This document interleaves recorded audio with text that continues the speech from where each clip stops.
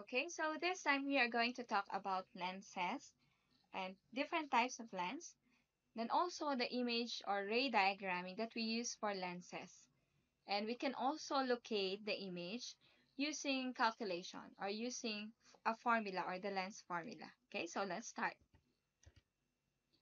Lenses are curved pieces of glass or plastic which can bend light rays as light rays pass through it.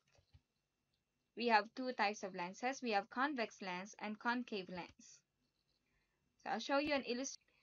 So we have here on your left, you have here a convex lens. So you can see here that it's thicker at the middle. And then you have here a concave lens, which are thicker on the edges. So when we say convex lens, they are considered to be converging lens.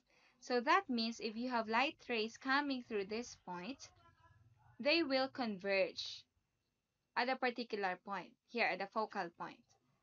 But for diverging lens or for concave lenses, if you have here light rays, they will diverge. Okay, so you can see here they will be at different directions, unlike in converging lenses, wherein the light rays are converged on this part.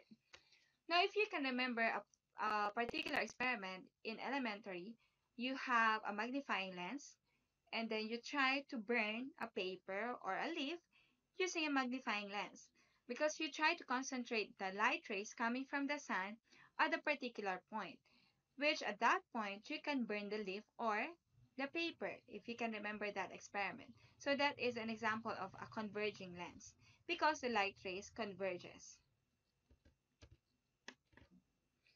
So convex lens are converging lens or convex lens or converging lens.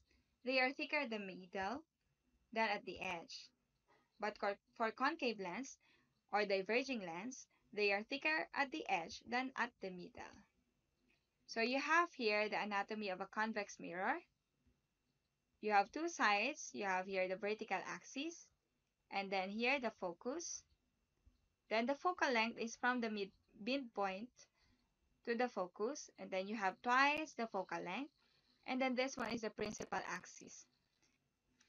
Okay, so if you have here, let's say a convex lens, if you have the object here, and the image is found on the other side of the lens, so that will produce a real image.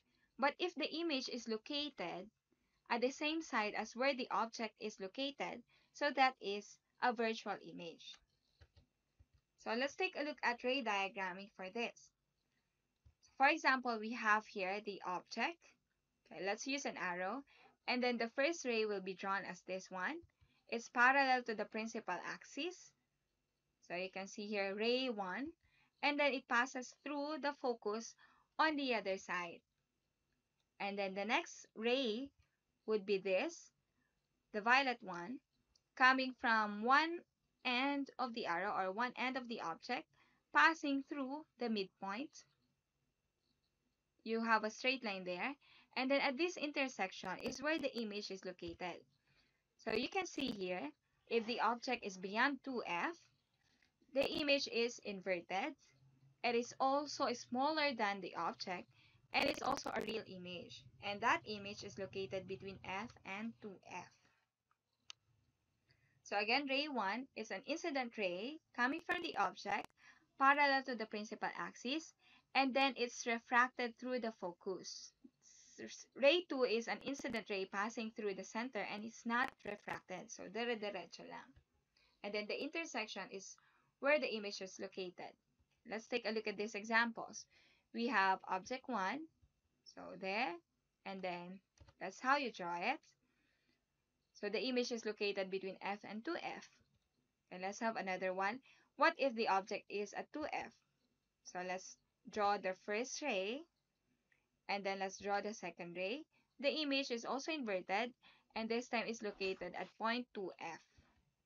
Then another one, if you have an object between 2f and f, so first line again, the red one, it's parallel to the principal axis and then passing through f. And then the next line is passing through the center, and it's not refracted. then you have here an enlarged image. So you can see that the image is larger than the object and is located beyond 2f. One, if you have an object located at f, no image will be formed. Okay, so those are the images formed using convex lens. Okay, there you can see that there's no intersection point, so no image. Okay, so let's now have the image formation by convex lens.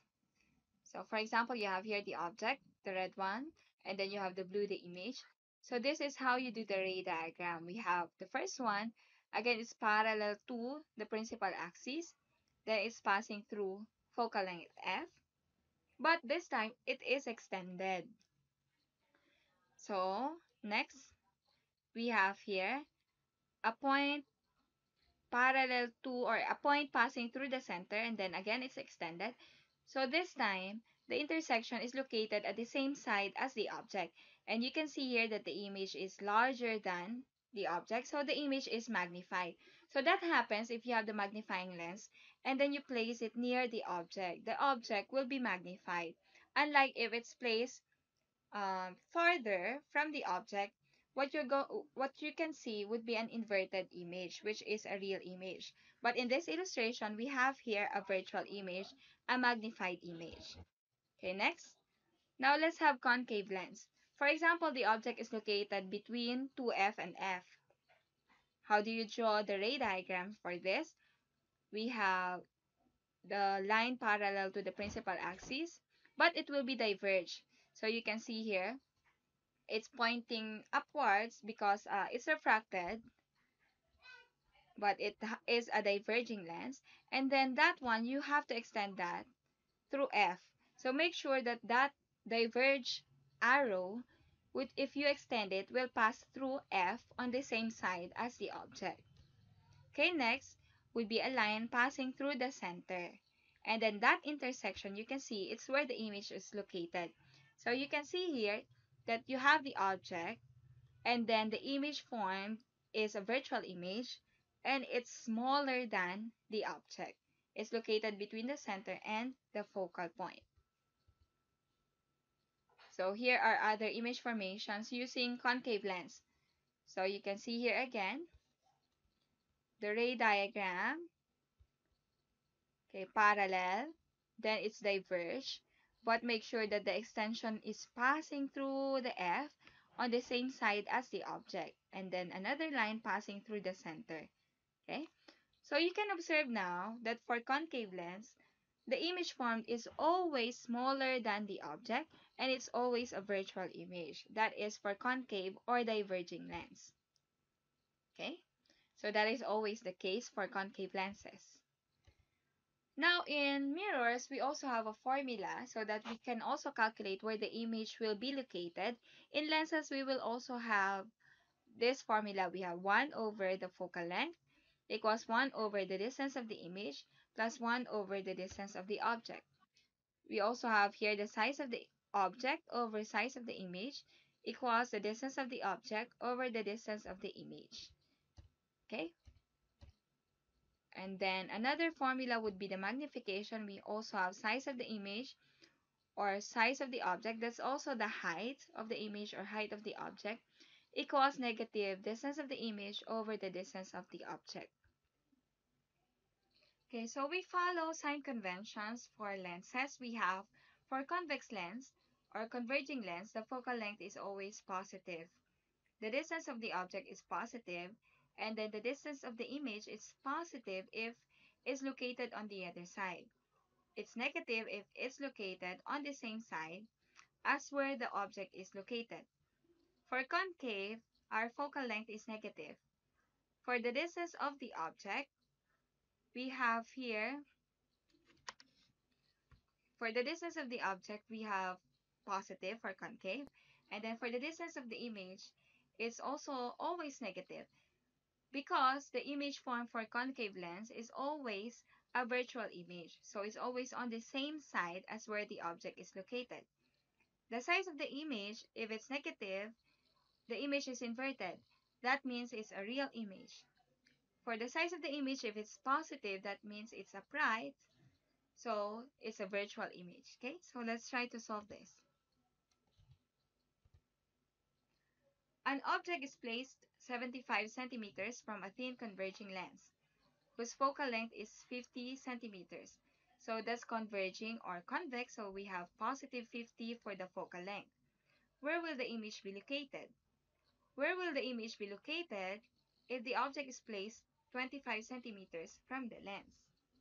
So we have here, you have to be consistent with the units, so all the measurements here are in centimeters, therefore we can now proceed. So let's solve.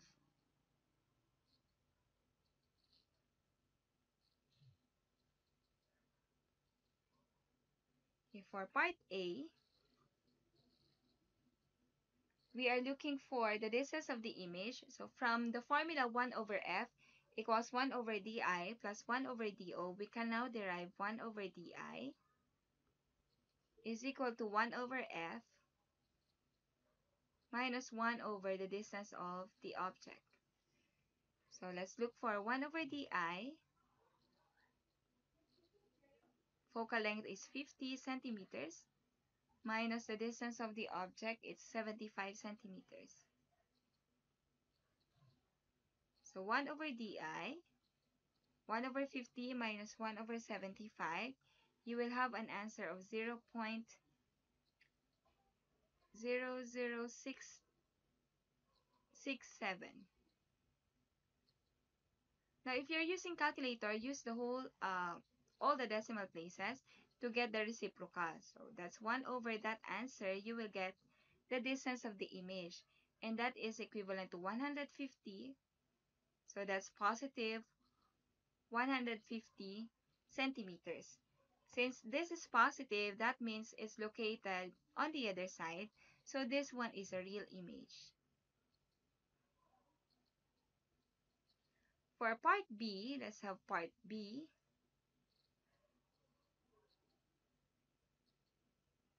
Same question, we are also looking for the distance of the image, but we have different given. So that's 1 over di is equivalent to 1 over 50 minus the distance of the object is 25 centimeters. So we'll use 25. So our 1 over di is 1 over 50 minus 1 over 25 is equivalent to 0.02, but this time it's negative. So getting the reciprocal of that, the distance of the image is equivalent to negative 50 centimeters. So based on the sign negative, based on this one, that means the image is located on the same side as the object, and that makes it a virtual image. Okay, so that's for number 1. Okay, let's now have the next item. For the next item, we have a converging lens has a focal length of 20 centimeters. Find the image location for an object at each of the following distances. So object placed at 50 centimeters, and when object is placed at 15 centimeters, calculate the magnification of the lens. So we are to solve for M also. It's a converging lens, so again, it's a convex lens. So the focal length is still positive. So let's solve.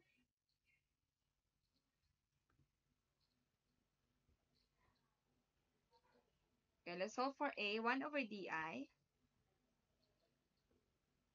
was 1 over f minus 1 over distance of the object. 1 over di is equivalent to 1 over 20 minus 1 over 50.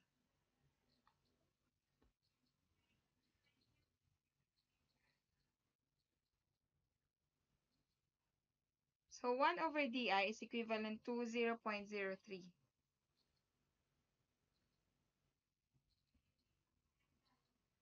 So distance of the image is 33.33 centimeters. So that's the distance of the image. And then we are to look for the magnification also. M we can use the negative di over do. So that will give us negative 33.33 divided by the distance of the object is 50. So the answer here is negative 0.667. So you can see here, it's negative. It's an inverted image. So if it's inverted and the distance of the image is also positive, it's a real image. Okay? So that is, but it's less than 1, so that means the image is smaller than the object. Okay, next. Okay, for letter B,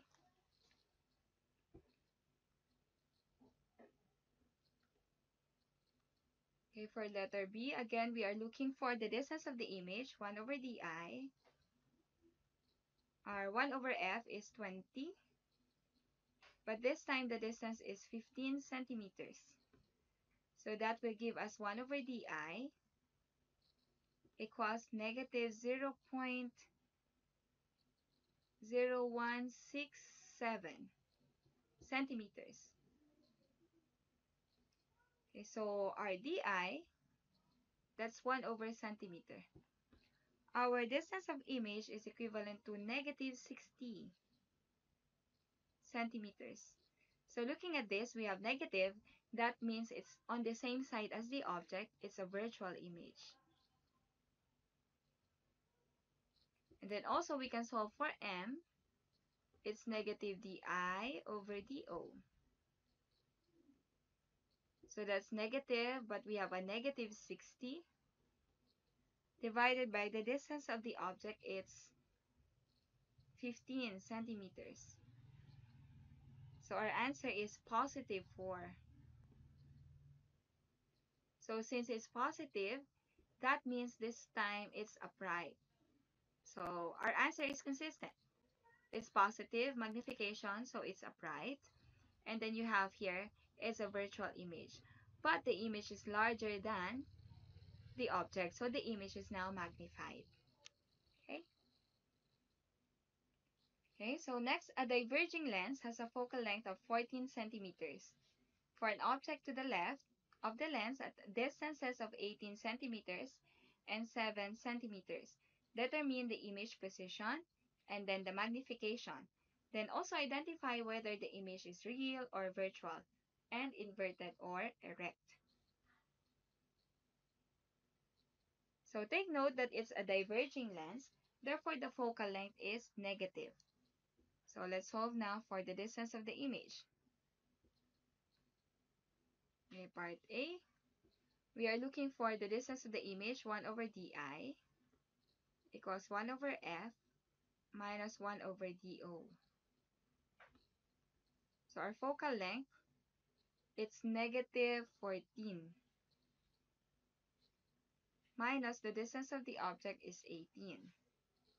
So again, units are consistent, so we can just proceed. No need to convert units. Our 1 over di is equivalent to negative 0.1270. So again, please use all the decimal places if you are using calculator. So let's solve for the reciprocal. We now have the distance of the image is negative 0.13 centimeters. So that means again, it's on the same side as where the object is located. Therefore, it's a virtual image.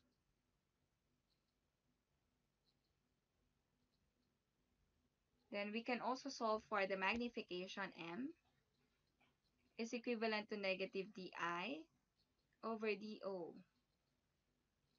So our di, we have here negative 0.13 divided by the distance of the object is 18. So we can now solve. The answer is 0.0072. So here the sign is positive 0.0072. If it's magnification, it has no unit because it's distance I, or distance of the image divided by distance of the object, cm divided by cm, so there's no unit. It's a positive 0.0072. If it's positive, it's upright or erect, and it's also a virtual image. Okay, so that's for letter A. Okay, letter B, we have here, again, we look for the distance of the image.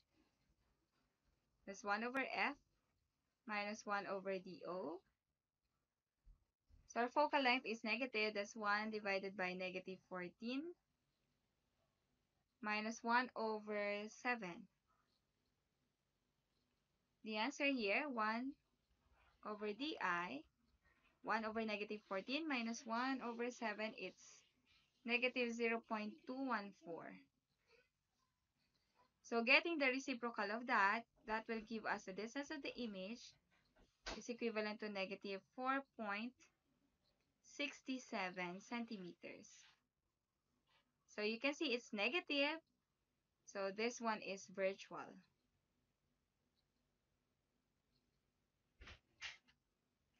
Okay, next is to solve for the magnification m. So it's just negative di over do. So we have negative 4.67. So make sure that you are using the correct signs. Divided by the distance of the object is 7. So our m is 0.667. So it's positive, that means it's upright or erect. And indeed, it's a virtual image. Okay? So our analysis is consistent. It's a virtual and it's upright. Okay, last item for the problem solving or for the sample problems. We have a lens forms an image of an object. An object is 16 centimeters from the lens. The image is 12 centimeters from the lens. So this time, the distance of the image is given. Again, it's on the same side as the object. So is that positive or negative? Then A, what is the focal length of the lens? B, is it diverging or converging? C, if the object is 8.5 millimeters, take note that's millimeters, so you still have to convert it to centimeters. How tall is the image? Is the image erect or inverted? Okay, so let's solve. Okay, again, this time, the given is the distance of the image, and it's on the same side, therefore it's negative. Let's look for f. 1 over f equals 1 over di plus 1 over distance of the object. But our distance of the image is negative, so that's negative 12 plus the distance of the object is 16.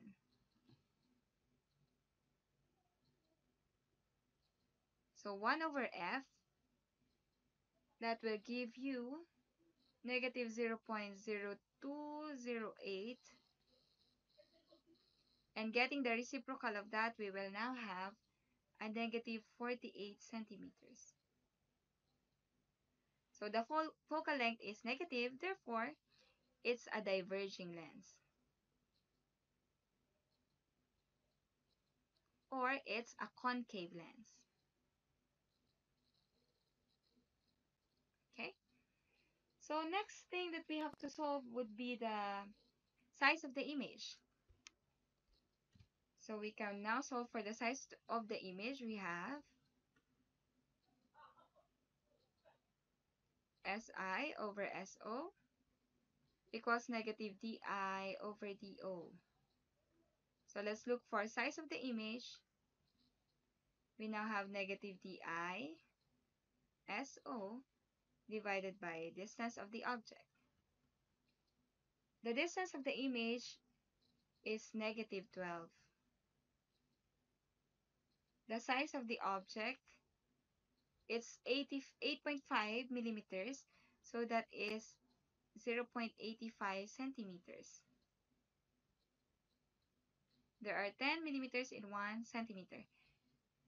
And then we have divided by 16, distance of the object. Okay, so our answer is negative negative 12 times 0.85 divided by 16. We have the size of the image, it's 0.64 centimeters. So this one is upright or erect.